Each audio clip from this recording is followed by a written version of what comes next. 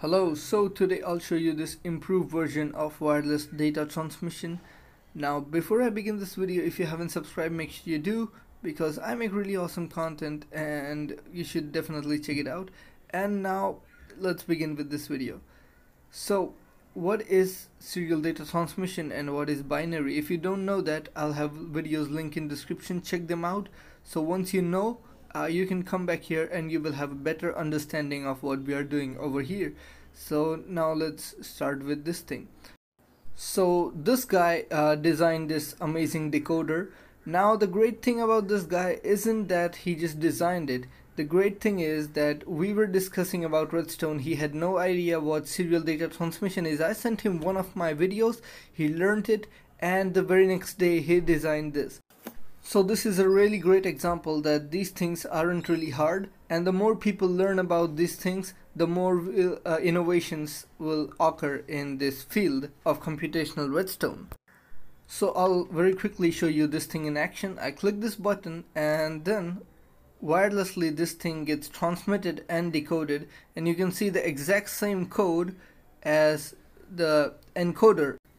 And as you can see, there is absolutely no physical connection between them, and we have two decoders here, and there's absolutely no connection between any three of these.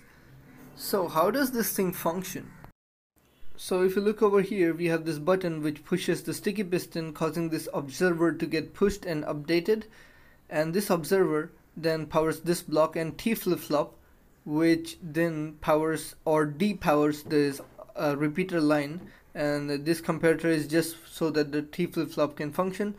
Then these observers get updated by these repeaters and they send a signal down this line which powers this repeater, and also this observer also powers this repeater at the first pulse, and then this repeater leads into pistons which then get powered after every one tick. These four pistons get powered tick by tick, and this is how our transmission system works. Now the observer pulses at a 4-tick interval, so during those 4-tick interval these four pistons fire and cause the data transmission. Now at the receiver side you can see this burnout flickering. Now this burnout has the ability to detect redstone updates all over the world. So if I just quickly click this button over here, you can see the torch kind of freezes at off for a very short time, and we can then utilize that to send pulses or create pulses that can be sent and decoded in our serial data decoder, and this way we can transmit data wirelessly. Now this torch over here actually sends flickering signals, and we don't really want that. We want the signals to be stable, and this is why we use this comparator to stabilize the signal. It kinda acts like a pulse extender, and then that signal unpowers this torch. This comparator over here limits the amount of signal that can pass through this comparator, so that way it makes the pulse extender short enough for the torch to just give a short pulse. And this way this little circuit is how our data is received, and then we have a very average decoder to decode the signal. Now there's a slight issue that I want to show. So if I click this button over here, you can see both of the receivers are receiving the data and both decoders are decoding. However, the decoder at the front somehow manages to miss the last bit of data, and that's because of the timing of the latches. So if you have that problem, you just need to adjust the timing of the latches in a way that it is more reliable. And there's another alternative way, that is using two repeaters set to 2 ticks instead of one repeater set to 4 ticks. This will just make the system more reliable.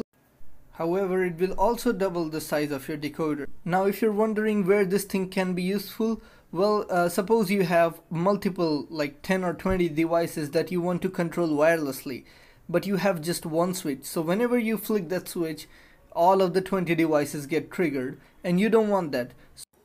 Using serial data transmission, you can make an addressing system which will only trigger any device when a particular binary code is entered.